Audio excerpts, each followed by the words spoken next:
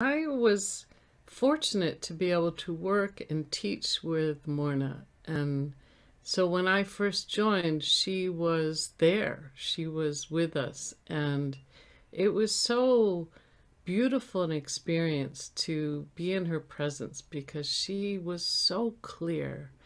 And I would have the understanding that she was here to show us that it's only within ourselves. And she would say over and over, look at yourself, look at yourself. And that whatever's going on, the mountains of crud that we experience were all within us. And that the timing for this release that happens after we initiate this proposal is up to divinity. It's out of our hands, and that if everything went at once, we would collapse. We couldn't exist.